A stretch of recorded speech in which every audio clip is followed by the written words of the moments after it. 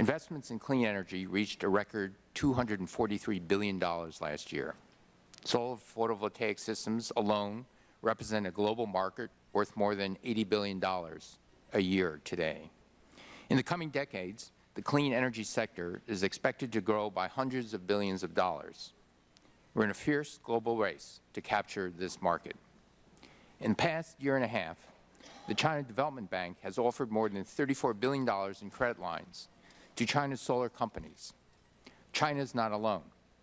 To strengthen their country's competitiveness, governments around the world are providing strong support to their clean energy industries. Germany and Canada operate government-backed clean energy lending programs, and more than 50 countries offer some type of public financing for clean energy projects.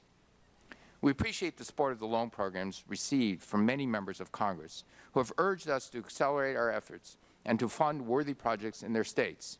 In total, the Department received nearly 500 congressional letters about the loan programs.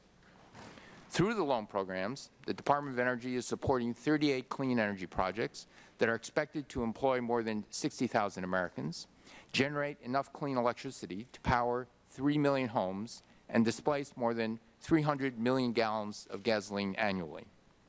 These important investments are helping to make America more competitive in the global clean energy economy.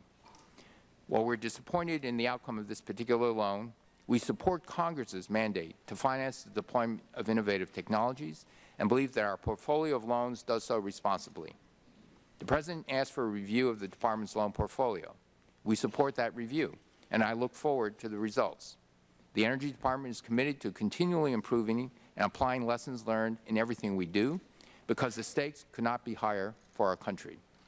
When it comes to the clean energy race, America faces a simple choice: compete or accept defeat. I believe we can and must compete.